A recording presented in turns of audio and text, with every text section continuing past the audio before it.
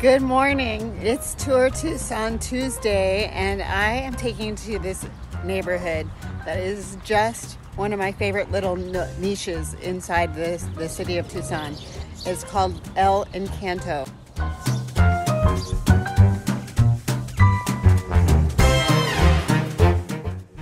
The homes in El Encanto Estates start around $600K and go up to nearly $2 million.